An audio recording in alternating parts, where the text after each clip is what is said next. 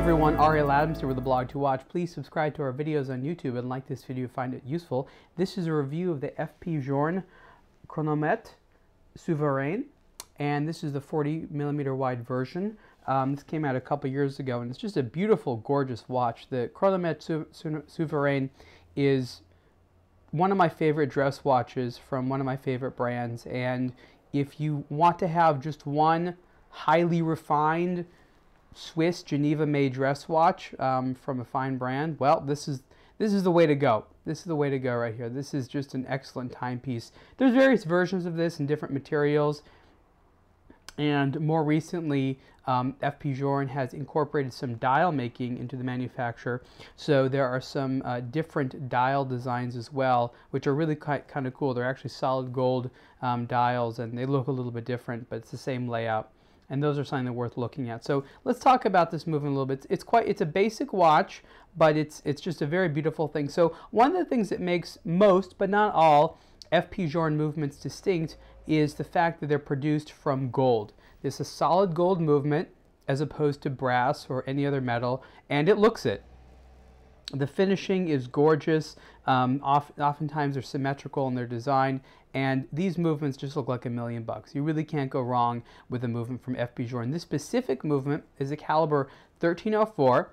It operates at 3 Hertz, power reserve of about 56 hours, and it's manually wound. On the dial, you have the time with a subsidiary seconds dial and a power reserve indicator, and the power reserve indicator is placed at this quite traditional place right next to the crown there, and I quite like it a lot. It's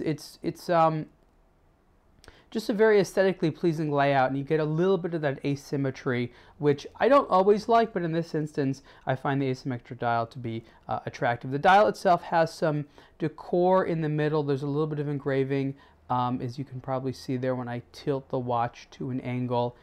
And otherwise it's very high contrast with those blued steel hands that are quite easy to read.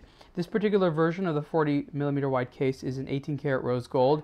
There's a platinum version as well as possibly, I think it's basically platinum and 18-karat rose gold. There might be a white gold version, but I don't believe so.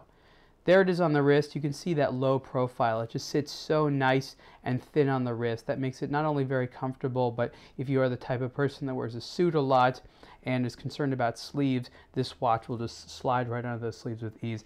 The strap is actually blue alligator there, which has a nice look, which matches the blued steel hands, which I think was a nice attractive touch. And you can see that the strap curves and is integrated in the case. It looks very, very attractive the way it's done. The lugs are a little bit on the longer side, which helps the watch feel a little bit larger. So that's a very good sized 40mm wide watch. The Chronometre Souverain is really sort of a core collection piece. Even though it came out a few years ago, I think it's the type of thing that is always going to be very popular. If you want to step it up, there's obviously watches from the brand with more complications. You have a big date indicator, you have automatics, you have calendars and things like that. But for that sort of core experience, this is fantastic. It makes for a great experience. Again, this is the FP Journe Chronometre Souverain. Price is about $30,000, and you can see the full review on aBlogtoWatch soon. Thanks.